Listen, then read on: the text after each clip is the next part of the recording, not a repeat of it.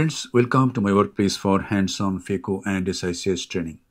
Let us observe this minimally edited non-dominant hand surgery. This is a cataract with grade 2 nuclear sclerosis.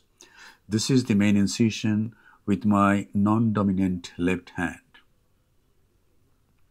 And this is a triplanar incision, 2.8 millimeter at mid-limbus, rather on the posterior aspect of the limbus. And now the anterior chamber is filled up with 2% hydroxypropyl methyl cellulose. A side port is made on the right side of the main incision about 3.5 clock hours away. And now capsulorhexis is to be done. Fix the glove. Take the utreta in my non-dominant left hand and start the rhexis. A puncture at the center, go little towards periphery, hold on side, get this tag and rotate this tag clockwise. I find it easier to go clockwise with my non-dominant left hand. And here see what happens. At around 9 o'clock it tends to go to periphery. The antechamber is shallow. I should have come out, but here I complete this in this way. Hold it, give 2-3 jerky pulls and it comes to the track. Adequate sized rhexis has been made. It's not circular, but it is continuous and fairly round. Hydrodissection is done. And now, since this is a soft cataract grade 2 NS, in such cases, my technique is nowadays to prechop such cases. You can say this is a customized technique for grade 2 nuclear sclerosis. Visco fills up the anterior chamber. Then I take the prechopper in my left hand in this case and the nucleus sustainer in my right hand. That goes to the side port. The prechopper should go through the main port and the nucleus sustainer through the side port. And the prechopper and the nucleus sustainer rotates the nucleus. The prechopper is placed and see what happens. I didn't get a nice crack because the nucleus sustainer was okay, but the prechopper was not at the proper depth. So I take the prechopper at proper depth and I got a nice crack. Then I inject visco again and fill up the antechamber. Again I go with the prechopper and nucleus sustainer. The prechopper supports the nucleus from the center and the sustainer from the periphery, and between these two instruments the nucleus is crushed, rather cut into pieces. Now this is a 3 millimeter keratom to enlarge the main wound a little bit so that entry of the handpiece becomes easy. And now here goes the handpiece. The exposed part of the needle is less because it is soft cataract.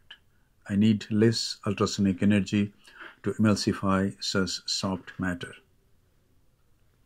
So the exposed part is also less. Take the nucleus sustainer in my right hand that goes to the side port and the handpiece is in my non-dominant left hand, and I turn the handpiece so that the bevel is towards the left. Let us see how the followability becomes in this way. Yesterday, the followability was not good. Yesterday, I made another video with my non-dominant left hand. And see what happens. As I made the side port to the left, bevel to the left, the followability is much better today. I don't know why, but it is like this. Followability is much better today. The antechamber is maintained nicely. There is no surge. This is Oertli Catarex 3 Phacomachine. The microscope is OMS 800 from Topcon. And this is the last, pieces of the nucleus. It is managed. And now there is a lot of cortex in this case.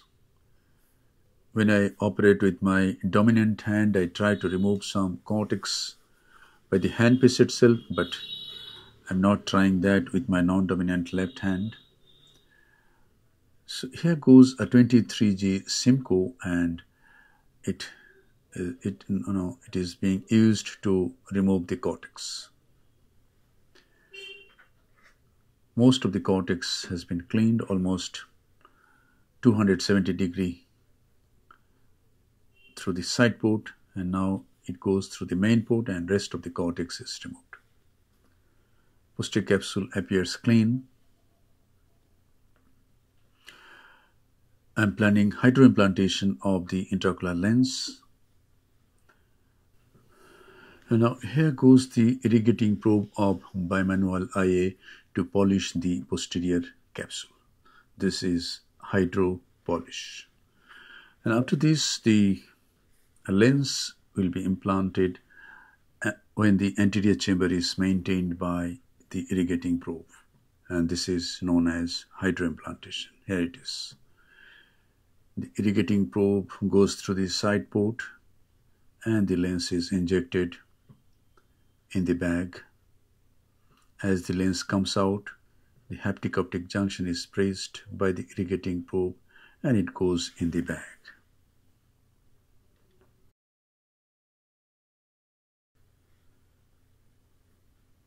And this is a bit of moxifloxacin. And now the side port is closed by corneal stromal hydration. Usually I don't hydrate the main wound, but here, because of habit, I thought the main wound is the side port and I hydrated one side of the main wound. And here it is. The JIPMER is formed nicely and it is done. Thank you very much for your attention. Hope this video will inspire you to try surgeries with your non-dominant hand. If we can do this, if we train our left hand, rather non-dominant hand, nicely, we don't have to change positions. We can do temporal phaco sitting at the hand end. We just go towards the right side a little more in case of right eye, and towards the left eye a little more in case of left eye, and we can do temporal phaco sitting at the head end. Thank you very much for your attention.